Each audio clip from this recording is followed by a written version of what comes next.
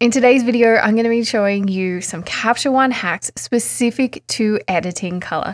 So Capture One is the professional industry standard raw editor. It comes with a lot of power, control, and customization. So these are a little bit lesser known tools, but they're tools that I use in my workflow and they really help me with my editing. Hi, I'm Rachel Koenig, professional food photographer, helping you edit incredible photos that are good enough to eat. So we're going to be looking at the color range tool, how to create color masks using the Normalize tool, preview color profiles, and using styles in layers.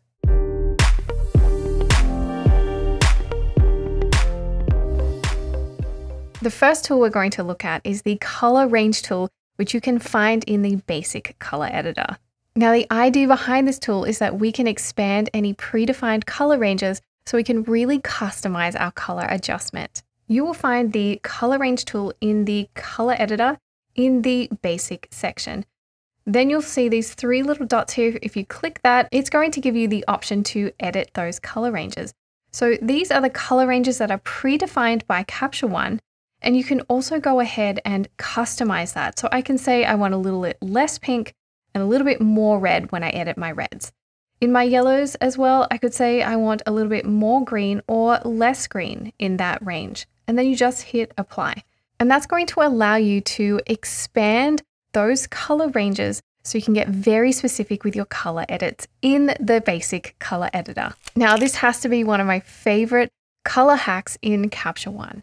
So you can head into the advanced color tool and you can select any color range you want and easily turn it into a mask. By putting that color onto a specific layer, you can go ahead and have amazing control over what you want to do with your edits to that specific color. So in the color editor, if you go ahead and jump into the advanced tab, you simply just need to select a color, select the peaches here. And then once you have that particular color range on, you simply head to more options here and we have a create mask layer from selection.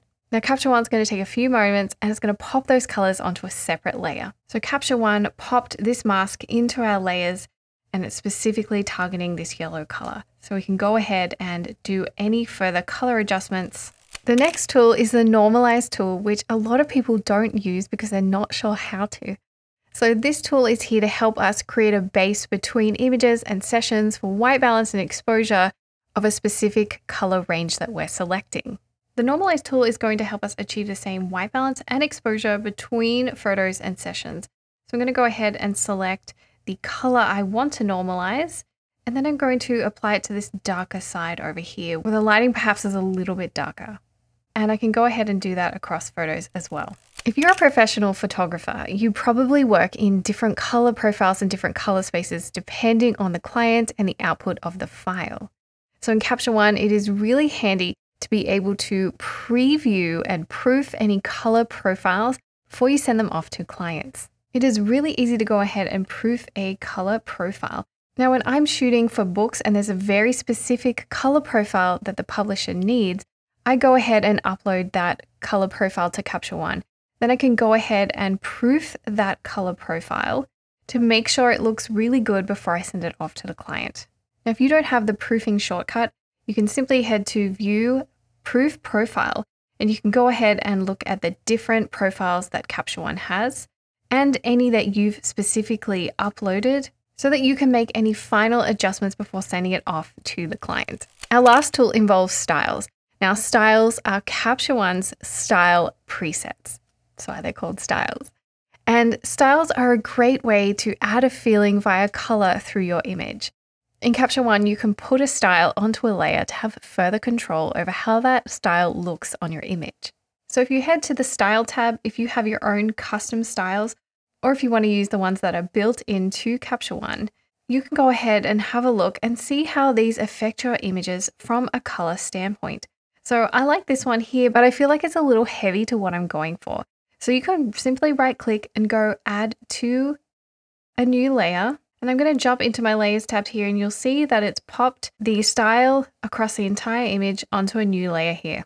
Now, the beautiful thing is that we can go ahead and change the opacity so I can really control how this style is going to affect the color and the look in my image. A cool way that we can use styles in layers is that you can go ahead and add as many styles as you want. So I might find something else that I like that I want to layer upon, and I can go ahead and keep adding these different styles to layers and changing their opacity to get a really customizable look. Now, if you're ready to take your editing to the next level in Capture One and unlock the secrets to the industry's most powerful RAW editor, then make sure to check out my online masterclass, CaptureOneMagic.com.